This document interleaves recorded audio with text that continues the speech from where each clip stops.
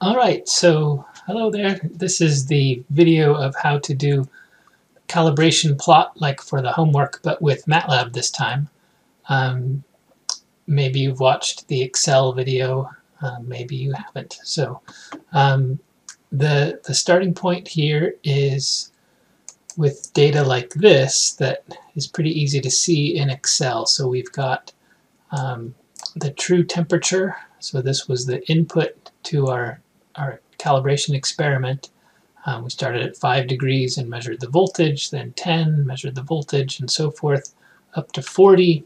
Then it decreases, and then we start over and start over and start over. So each thing gets measured 5 times, increasing and decreasing. So the goal of this is to come up with a calibration equation that will turn voltage into a temperature, because your customer who buys your system is going to get a voltage. They need to know the temperature, and then also the accuracy is what we're looking for from this. So we're going to use the deviation, kind of a conservative method that's taught in Chapter 2. So let's get started. So I need to put these numbers into MATLAB. So the easiest is to just take it as a matrix, copy it, and switch over to MATLAB here, and then I'm going to be using the history. So I'm going to create a variable named myData, and then if I click on it over here in the workspace, I can look at the variable editor, and I can paste that matrix right in from Excel. So this first column is the known temperature, and the other columns are the voltages. So I got to parse those out, but at least it's started. So I'm going to close that. It's a 16 by 6, 16 rows, 6 columns.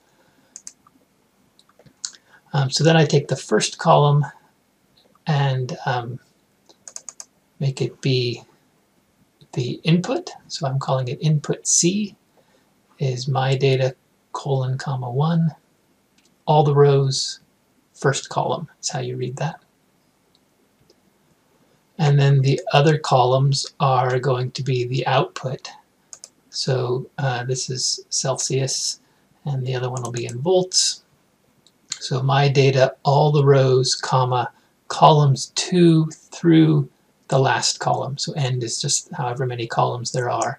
So this takes these columns and saves them in a matrix that's the output in voltage. So now if you looked at the Excel video, we need to, you'll remember, we need to take all of this and stream it into a single column so that we can curve fit. When we curve fit the data, we want to do all of this.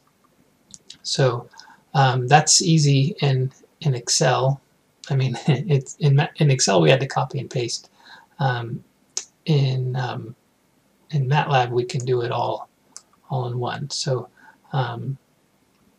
if I want to copy the first column over for all 5 cycles, this does that. So now I have input C for Celsius underscore vec for vector is input C, input C, input C 5 times, semicolons in between. So they just get stacked on each other. To make the matrix into a single column is even easier.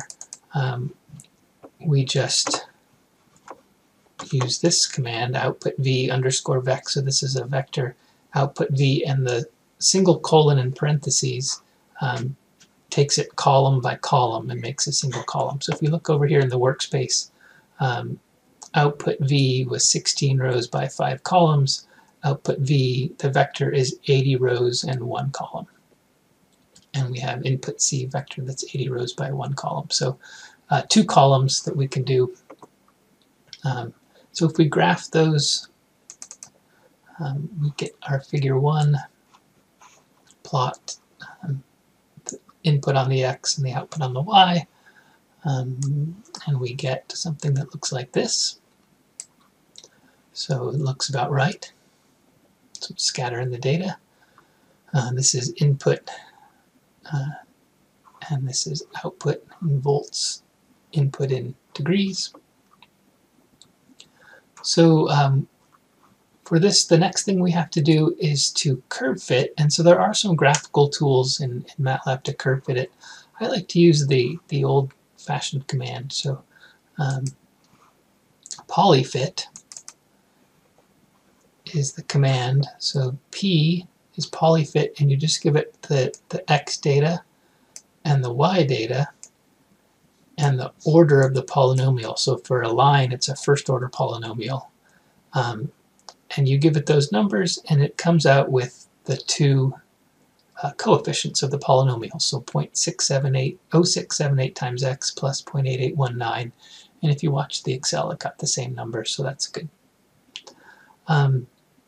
So these are the coefficients, and these are the numbers you're going to give to your customer as the equation given a temperature solves for the voltage. So you have to invert it for your customer's use. But this is the traditional calibration format. Anyway, we want to calculate, to use this, it's this first coefficient P1 times x plus P2. And you can see if we want to calculate the curve fit, we can use these here. So output underscore fit, so that's in volts, and it's the points on the line, the curve fit line, is this output fit. P1, that's this, times the temperature plus P2, the offset. And we get 80 by 1 for this. Alright, so now we can make the calibration plot with the curve fit. So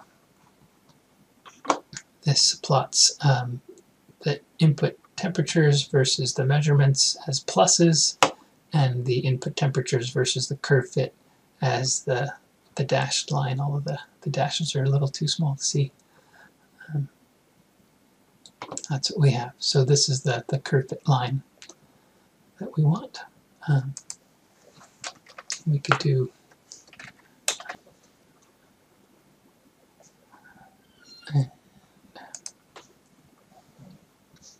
so there's a good calibration plot. We could do grid on, make it look really good, something like that. So I would say that's a good outcome for the calibration plot. And we've got the calibration equation, and so that's the first part that your customer is going to need. So the next thing to do is to find the accuracy, and so to find the accuracy we need to calculate the deviation, which is the distance from each of these measurements from the corresponding point on the calibration curve. So the calibration curve should go roughly through the middle because it's a best fit line, but there'll be some above and some below. So we calculate the deviation for every point, so we'll have 80 of them. We just subtract them. So deviation is this output, the measurement, minus the fit. That's the definition of deviation. And then we can make our deviation plot. So we plot the temperatures versus deviation as pluses. We get this same plot.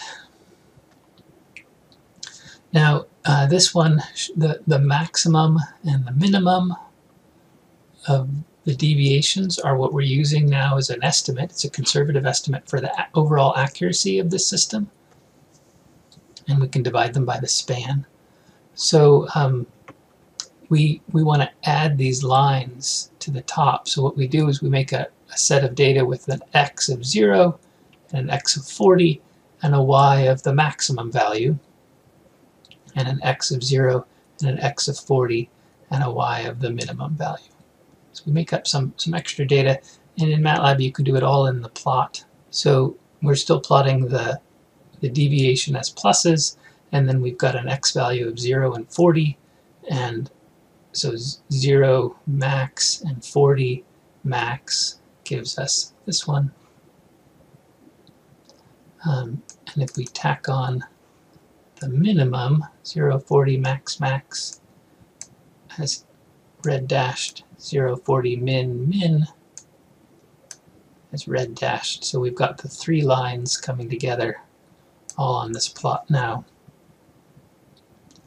which is right here. So there's the deviation plot with the dashed lines that we need to see.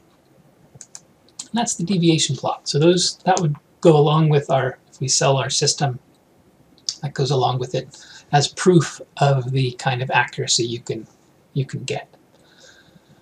So those are the two plots, the calibration plot and the deviation plot. The last thing is to deliver to our customer the way to use the system.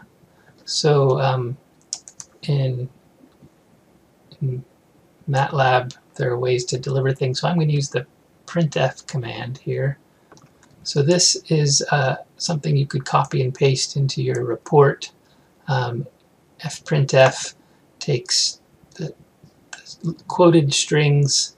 %f is a placeholder, so %f is going to get replaced by the first element of p. The second %f is going to get replaced by the second element of p. So it's printing those two things out. So that's the calibration equation. Of course, your customer would have to use algebra to solve for c in terms of v, or maybe you should do that for them. But that's the natural form of the calibration equation right there. For the accuracy, we need to calculate the span. So the span of the output is the maximum of the measurements minus the minimum of the measurements. So this is in volts. The output span is 2.9393 volts. And then the largest accuracy value is the maximum of the deviation. So here's max of deviation, so 0.1678. We saw that on the plot. There was a line through that value. The minimum is the minimum of the deviation, so that's the minimum accuracy. And these are in volts. So normally we change them to a % of the output span so we can get rid of the units. And so this print statement would do that for us. So this printf took me a couple of tries, as you can see, to get the % sign. So the accuracy is plus 0.057% and minus 0.057%. So pretty symmetric, but there's always an upper and a lower bound when we do it this way. Sometimes it's nice to see it in volts. So this is the AC plus and the AC min values directly in volts that were divided by the span. So you can see the way this print statement works. It prints out the text. This %f gets replaced by that, ACC plus over span. % prints out the % sign. This %f is AC min divided by span. And again, % gives us the single %. And plus %f is ACC plus, and this %f is ACC min. So you don't have to do it that way. You're going to put it in your report one way or the other, so you could just type it in yourself rather than have MATLAB type it out. But that's one thing you could do. So this takes it all the way. We've got the calibration equation up here. So your customer can't use the system unless they have this equation.